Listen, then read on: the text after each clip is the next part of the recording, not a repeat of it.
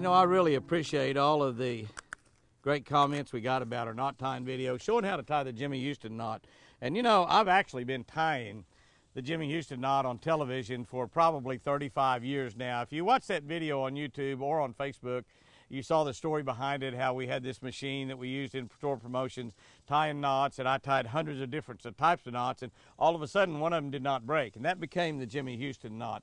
But I've had some requests also. Let me get me some line out here. I've had some requests also to do, this is our new Jimmy Houston Blaze rod and reel. That's the neon green. This is just a prototype right here. Our Life is Good Today rods in the new Blaze series.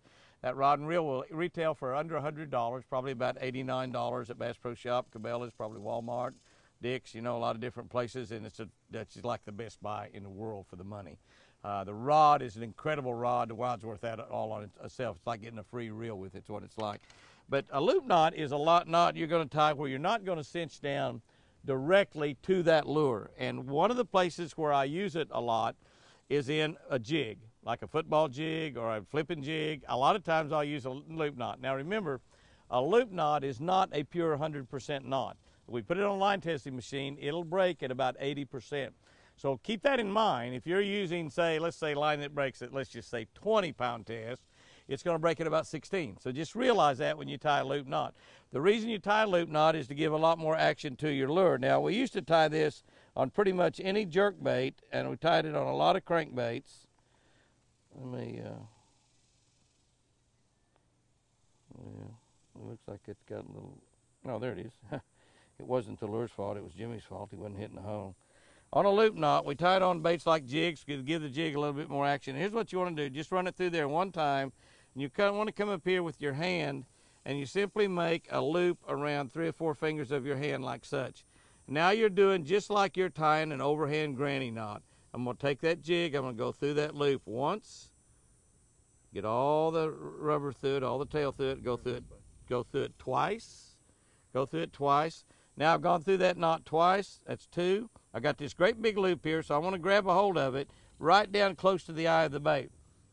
I'm going to wet it a little bit to keep it from heating up, and I'm going to cinch it down real slow and easy. I'm going to cinch it down where I can make me a really small loop knot down here at the end. And there's the loop knot right there. Tighten that thing up. Now you're going to take your scissors and you're going to cut this tag off right here. I don't have any scissors handy. Let me grab a pair of scissors right here real quick. Yeah, there's the cutters. Don't throw this fishing line in the lake either, guys. And so I'm going to take this, I'm going to cut it down here real close. Just cut one of them, Jimmy. I'm going to cut it down here really, really close. Okay, which end is the tag? Hup, not that end. Look what I about did. Let's see which end is the tag. That end is the tag. Okay, I'm going to cut it down here really, really close. And here's what we end up with. Now we got a loop knot. Now here's the deal on a loop knot. If we've got that knot cinched down solid, and we're bringing that bait in and shaking it and working it, bouncing off the bottom, the action is going to be impeded because that's down against it. You see what's happening right there? Moving around, that's what's happening. We can still make a lot of action on that bait, but now with the loop knot, now look what's happened. Now I'm going to put my finger right above the loop. Now look at that. Look at that. I mean, that's the difference. Amazing amount of difference to tie a loop knot in a jig as opposed to a cinched down knot.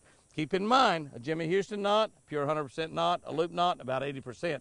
But the increased action that you put on that bait is going to give you a whole lot more bites. And that's what it's all about, is bites. So if you got line that's going to break at 20 pounds with a Jimmy Houston knot, it's going to break at 16 with a loop knot, hey, go to 25 pound. Go to 25-pound test. The other place that we use this loop knot is on small crankbaits, where most crankbaits nowadays come with a snap on them, or a swivel, or an O-ring, and this O-ring is out there, and you tie to the O-ring, and that gives you a lot of action on your jerk bait. But if you got a small jerk bait or a small crankbait, a lot of times even that swivel or snap or O-ring out on the end of it impedes that action some. And again, if you had the O-ring on there and you start moving it around, it moves around some, but not near like it does with the loop knot on it. So as you're fishing a jerk bait, and that jerk bait, you're jerking it down and it's moving, if you've got a loop knot on there, you're going to get a lot more action out of it than if you do a snap. And here's what a snap does. A snap adds weight to the front of that bait. a O-ring, a split ring adds weight to the top front of that bait. A snap and swivel adds weight to the front of that bait. When you do that, you're going to take away some action. Sometimes, in real critical, hard fishing situations, the difference between putting a loop knot on and putting an O-ring or a split ring or a snap and swivel can mean the difference in getting bites and not getting bites. Other days, don't make any difference at all. Those days it's difficult, kind of keep in the back of your mind, I wonder what would happen if I just tie a simple loop knot on that lure. Sometimes, guys and girls, it's the difference between catching fish and not catching fish.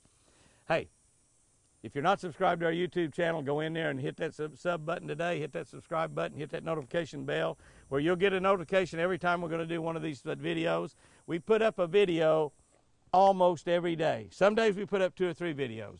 And so if you're on Facebook, if you're on and not on YouTube, get on there. If you're watching this on YouTube and you're not subscribed, subscribe. If you're already a subscriber, thank you, thank you, thank you, thank you, thank you.